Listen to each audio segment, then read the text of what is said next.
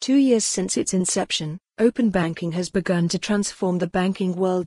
While understanding may still be low among those outside of the financial sector, do not underestimate this phenomenon. In fact, low awareness is to be expected. Open banking is a technology that exists behind the scenes, and customers will only engage with it indirectly.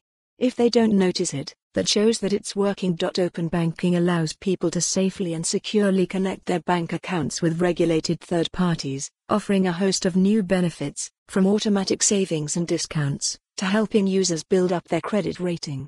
And while customers might not be aware of the term, they are certainly using the technology. New figures we have published this week show that open banking has surpassed 1 million customers, and numbers are growing, more than doubling in under 6 months.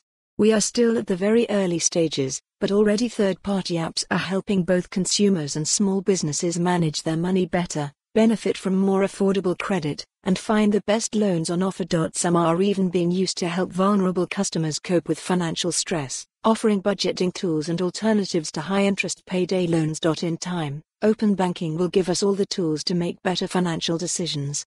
So far, the majority of the effort in getting open banking off the ground has been on designing and implementing the underlying technology standards.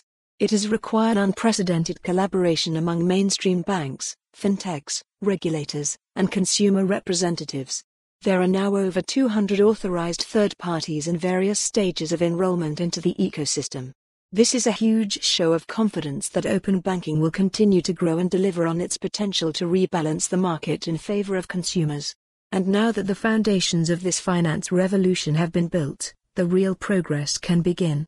Today, open banking relates only to payment accounts such as current accounts and credit cards.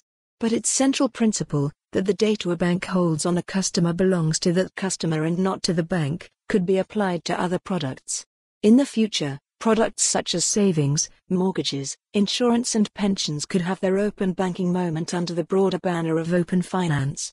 Imagine if customers could see all their financial relationships in one place and use that information to make better decisions, automatically seeing what mortgage they could afford, switching to the best value savings account or insurance product, and gaining a holistic perspective on their retirement planning. This technology could bring the power of bespoke financial advice, usually reserved for the very wealthy, to all banking customers. The UK is recognized the world over as a pioneer in open banking.